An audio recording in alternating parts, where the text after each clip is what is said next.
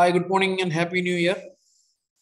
ഇന്ന് നമ്മൾ പഠിക്കുന്നത് നമ്മുടെ first മോഡ്യൂളിന്റെ last പാർട്ടായ raise ലെമ്മയാണ്.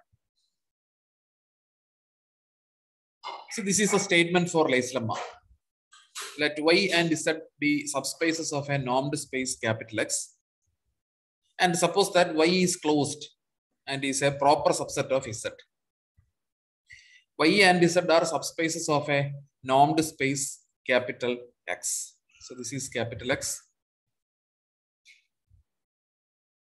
Y is a closed set and is a proper subset of Z. So this is Y. Y is a proper subset of Z.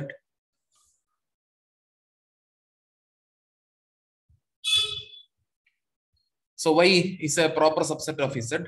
X is a normed space. Then the lemma says for every real number theta in the interval 0, 1, there is an Z belongs to capital Z such that norm of Z is equal to 1 and norm of Z minus Y greater than or equal to theta for all Y belongs to capital Y. So given that Y is closed, so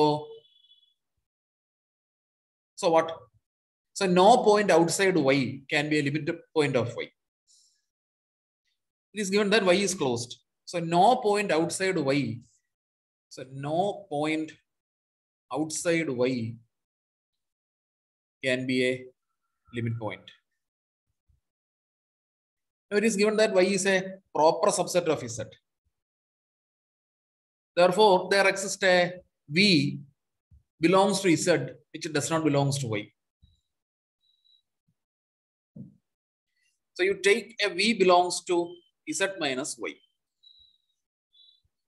Therefore, by our previous observation, V is not a limit point of Y. അതിന്റെ അർത്ഥം എന്താ? V centre ആക്കിക്കൊണ്ടുള്ള ഏതോ ഒരു ചെറിയ open ബോളിൽ വൈയിലെ points ഒന്നുമില്ല. So there exists an open ball. There exists an open ball of radius greater than 0, which do not meet Y.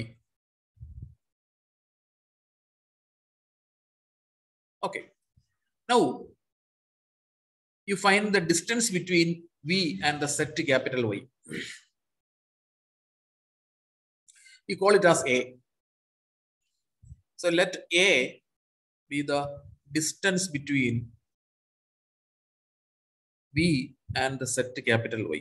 And that is the infimum of all possible distances dVy.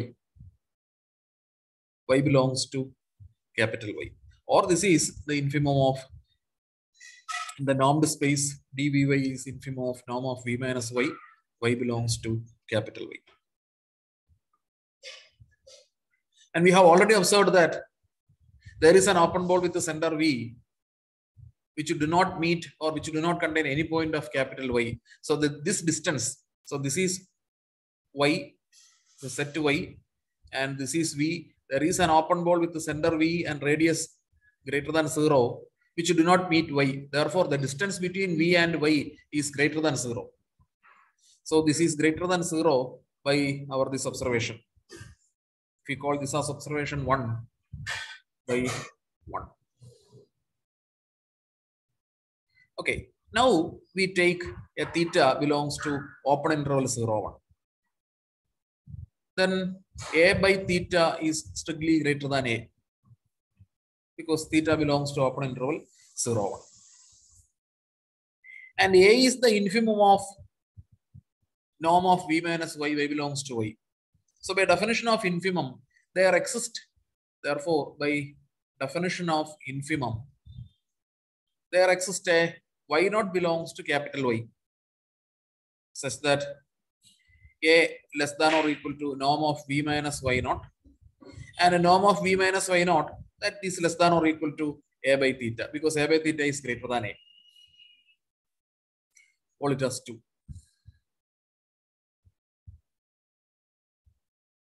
Okay.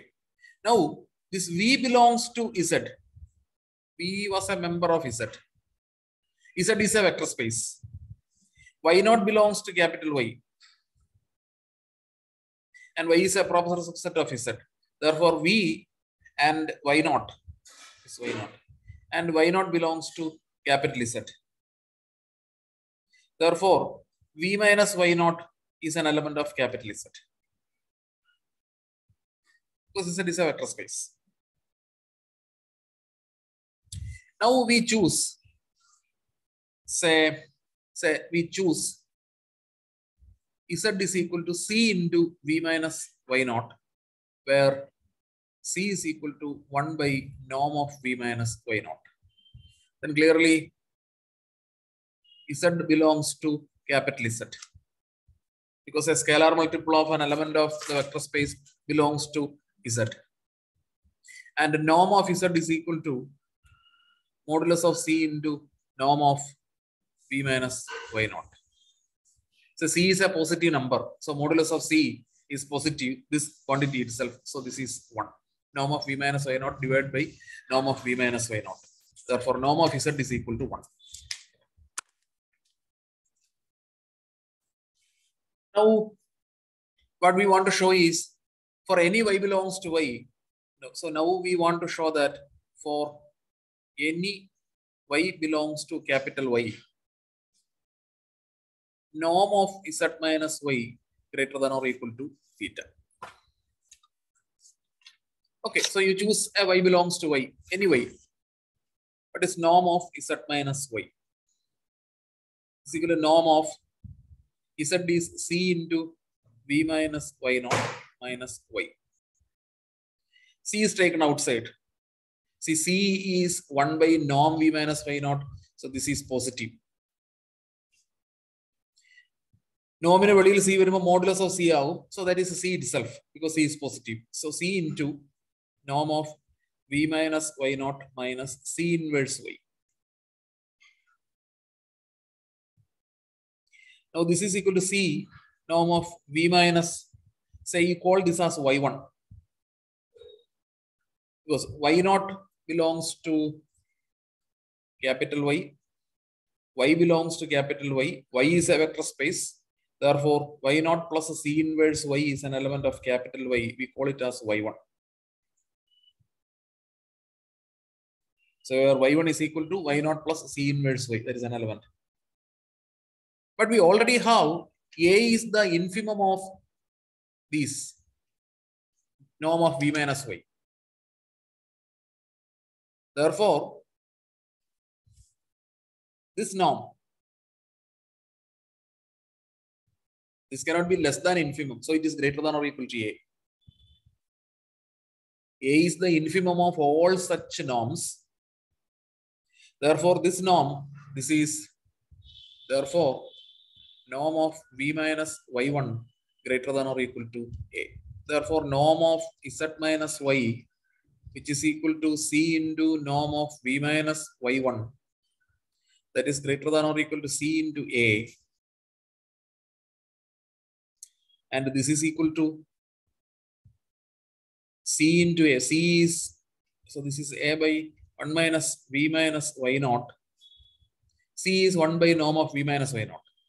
And we have already observed that where norm of v minus y naught is less than or equal to A by theta. Here, norm of v minus y naught is less than or equal to A by theta. Therefore, 1 by norm of v minus y naught is greater than or equal to 1 by A by theta. So we replace this by this. So what we get is, so this is greater than or equal to A into, see 1 by norm of v minus y naught is greater than or equal to 1 by A by theta. And this is equal to A and A cancels 1 by theta. This is equal to theta. Therefore, we proved the existence of an Z belongs to capital Z, such that norm Z is equal to 1 and norm Z minus y greater than or equal to theta for all theta belongs to 0 and for all y belongs to capital Y.